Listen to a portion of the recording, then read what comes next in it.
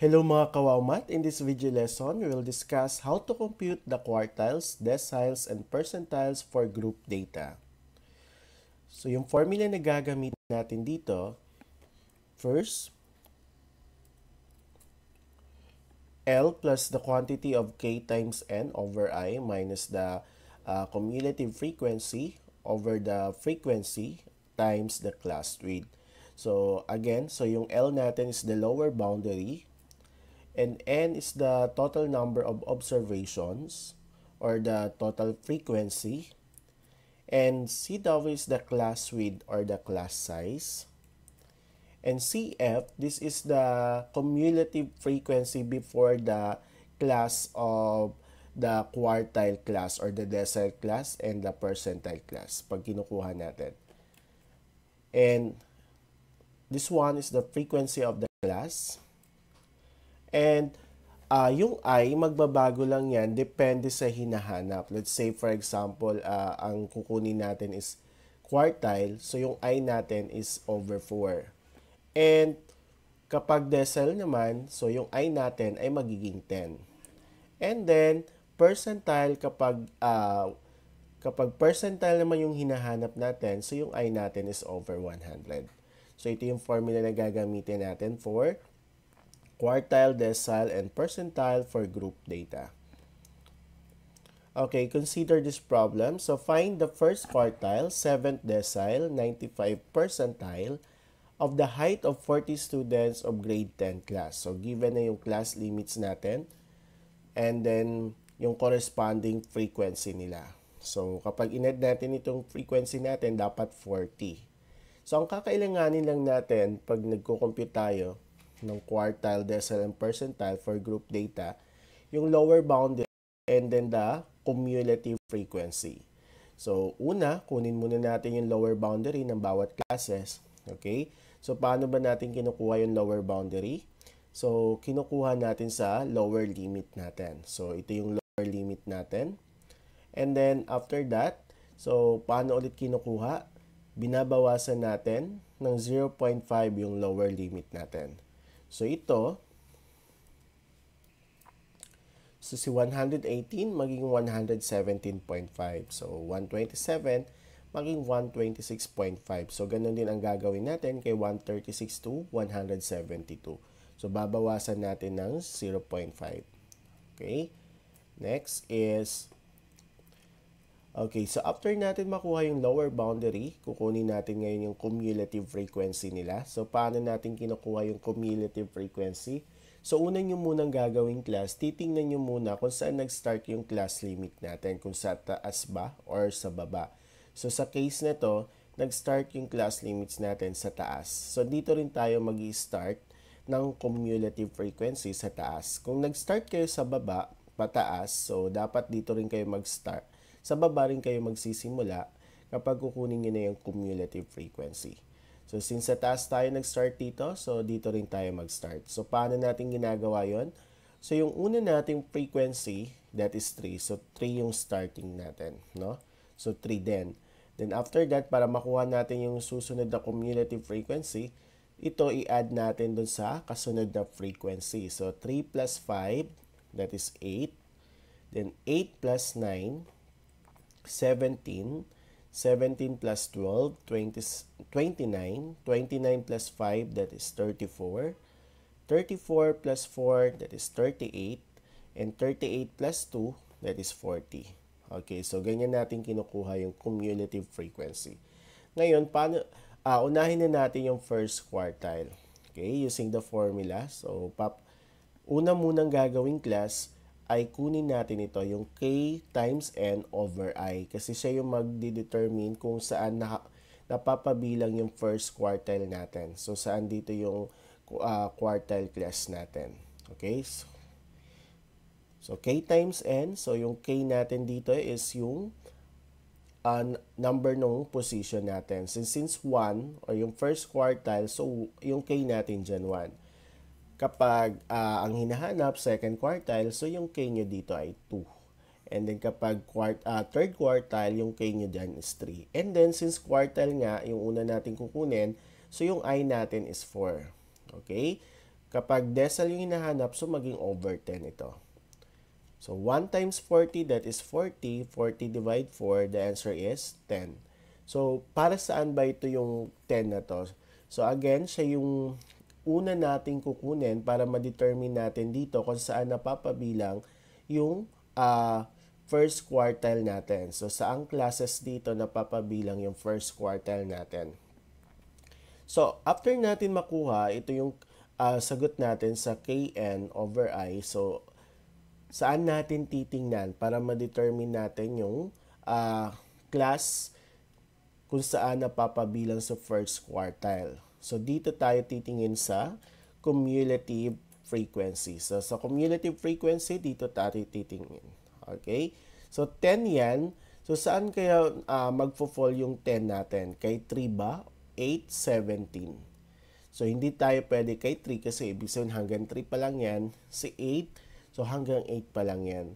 So dito tayo kay 17. So ibig sabihin, sa first quartile ay nasa 136 to 144. Okay. Again, yun muna ang unang yung gagawing class. Kahit ano yung i-compute nyo, dapat kunin nyo muna ito para ma-determine nyo kung saang class napapabilang kung ano yung kinocompute natin. So, once na nakuha na natin at na-determine na-identify nyo na kung saang class kabilang, so makakuha na natin yung ibang kakailanganin natin sa formula. Okay?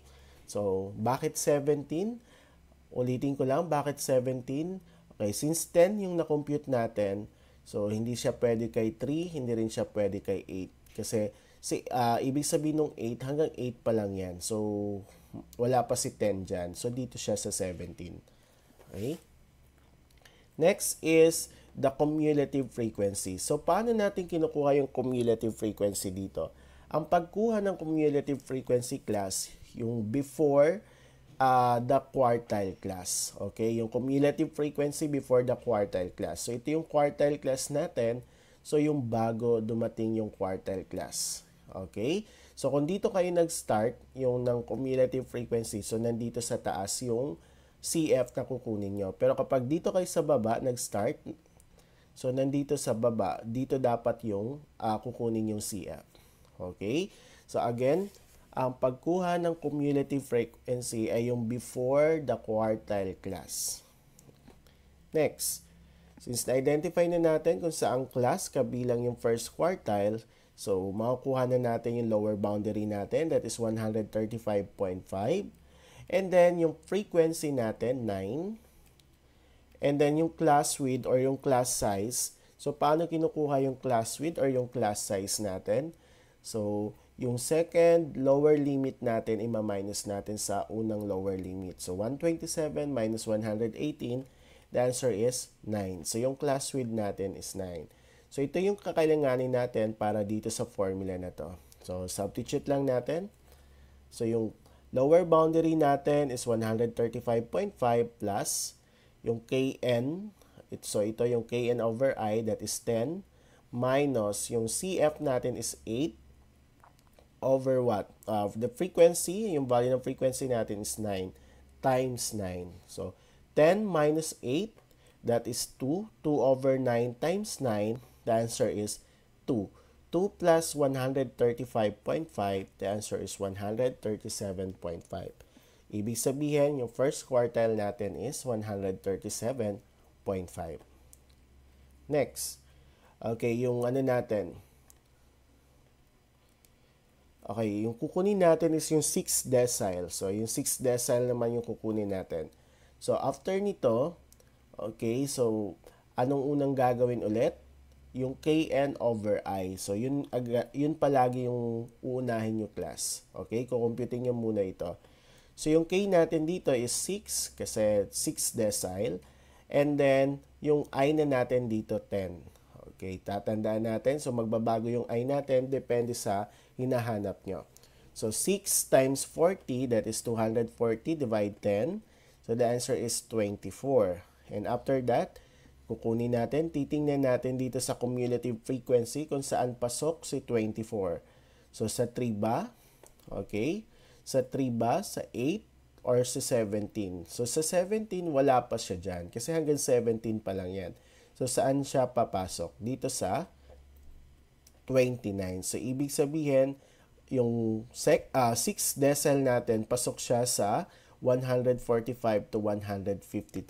Okay? Na class interval natin. So, makukuha na natin yung ibang kakailanganin natin sa formula. So, yung CF natin dito or yung cumulative frequency is 17. And then, the lower boundary is 144.5. The frequency is 12. Okay? And same yung class width natin, that is 9. So, substitute lang natin sa formula.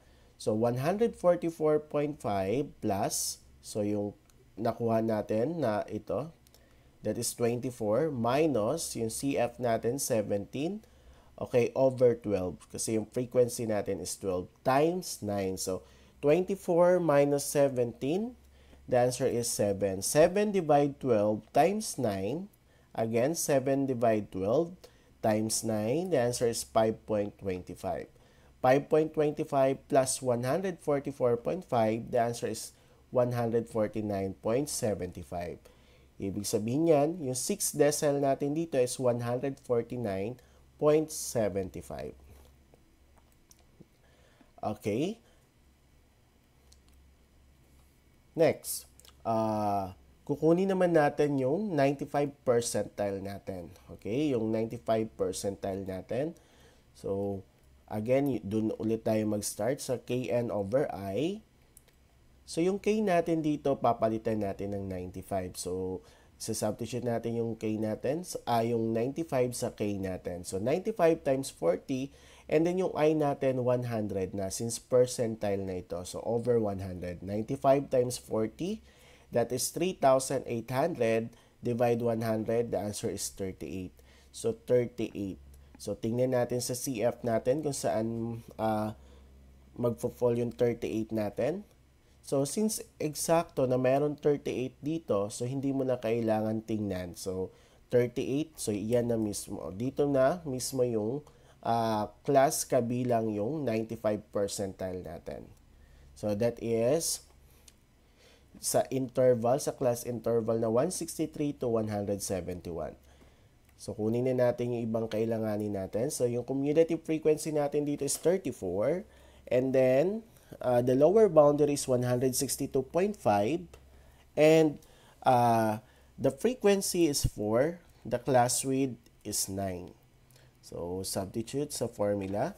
So, lower boundary, 162.5 plus yung kn over I, that is 38, minus yung CF natin, 34, divided by the frequency, that is 4. So, 38 minus 34, the answer is 4. 4 divide 4, 1 times 9. So, that is, again, 4 divide 4. Okay, so, 4 divide 4 is 1 times 9, that is 9. So, 9 plus 162.5, the answer is 171.5. So, ibig sabihin, yung 95 percentile natin is 171.5.